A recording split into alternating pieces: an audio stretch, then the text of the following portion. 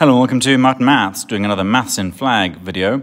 And this time it's to say thank you to the viewers in Nigeria by looking at the Maths in the Flag of Nigeria. Start off with shapes, and we can see there are three rectangles making up the bigger rectangle. Then we also have symmetry.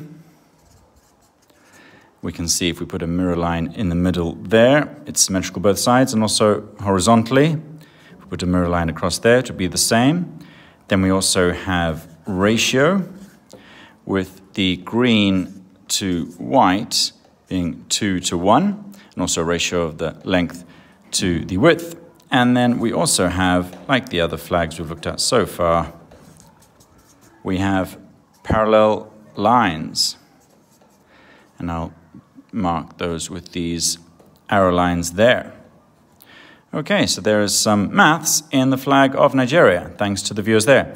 If you'd like to see your flag on this channel, please do put a comment in the comments below and tell me what country you'd like me to have a look at. Thanks again. Don't forget to like, subscribe, and share.